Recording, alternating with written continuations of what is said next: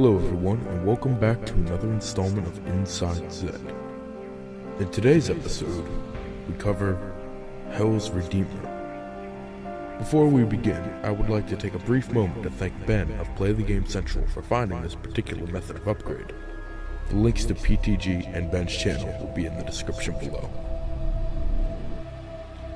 As for the Redeemer, the first step to acquire it is acquisition of Hell's Retriever. If you are not familiar on how to retrieve this weapon, an annotation on screen will direct you to a guide on that subject. Now that you have obtained the Retriever, you must journey to the Golden Gate Bridge and survive an entire round using only the Hell's Retriever. Just remember that to do this, you must have passed round 15. When the prerequisites have been met, you will hear a sound which will signify completion. Once you have done this, return to the hell hole in the cell blocks near the first wolf portal.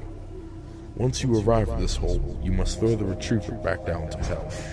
You will lose the Retriever and will not be able to obtain it again in the current game session. The next step is simple. All you must do is simply complete the next round. After this, make your way down to the prison catacombs. Now you will notice the Retriever has disappeared, and in its place will be a ghostly blue aura.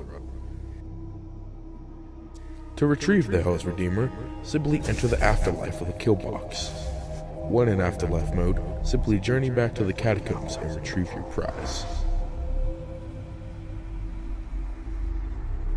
The Redeemer is significantly more powerful than the Retriever, and now glows blue with lightning and features the ability to prime 3 times, as opposed to the Retriever's 2. When thrown, just like its predecessor, the Redeemer will chain and kill zombies. However, the killing power is much higher, achieving one-hit kills until the mid-40s if completely charged up. And also, just like the Retriever, it features the ability to retrieve power-up drops from distance and bring them to the player. Much like the Retriever, the only real perk to take into consideration is Jug Dog. In short, Hell's Redeemer is essentially just a more powerful version of the Hell's Retriever, but more killing power is always welcome in the realm of Alcatraz.